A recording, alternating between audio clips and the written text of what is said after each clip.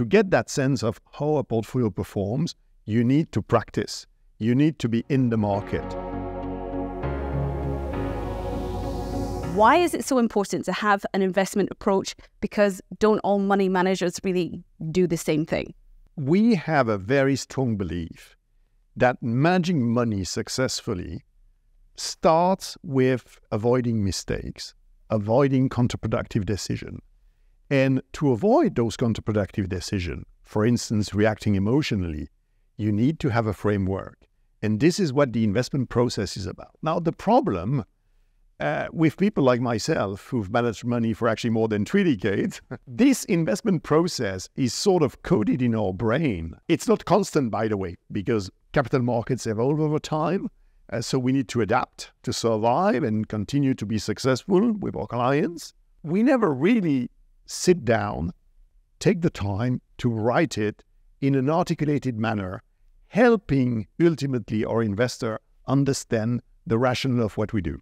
So really what you're saying is it's about managing risk. That's what sets us apart, is how we manage that potential risk. But what are some of the other key ideas from your perspective for this process? It's about managing risk in the sense of taking risk, but taking good risk and mitigating the not so good risk. It requires a very deep understanding of the sources of return in capital market. How do you produce good risk-adjusted return in a portfolio? And how have you come to this? Because what's quite interesting when I was researching for this is that you're a CIO that also manages money, not just that investment approach. What does that add to the role? Well, when people are asking about this, even at some point our regulator did, is the CIO managing money? Really? Yes, of course he is. And I would say it's like if you like car racing, It's fun to do car racing on PlayStation, but it's not like the real experience on a track with a proper car. When you make a mistake, the car goes off track, right? This is the same with investment. Asset allocation on spreadsheets, paper exercises do not really mean much to me. What really matters is the actual way a portfolio performs. And to get that sense of how a portfolio performs, you need to practice. You need to be in the market. You need to experience periods of good and not so good performance. That's how you eventually grow and become a better investor. So you're really literally putting your money where your mouth is. Absolutely. You're right on the forefront. Okay. Is it a kind of a mix of art and science then, your job? Oh, totally.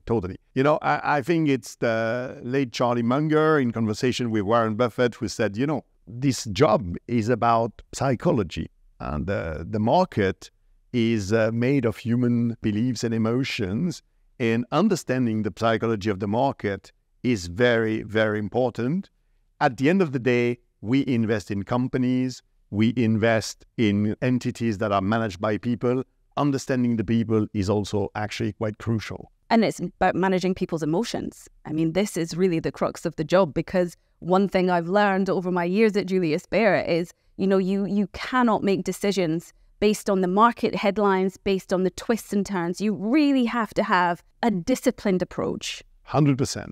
And in this respect, it's often misunderstood by our client that managing money well is not about trading a lot, watching finance channels on television. It is about understanding how the market works, making good decisions. And actually, in many ways, the less frequently you look at your portfolio, potentially the better the performance.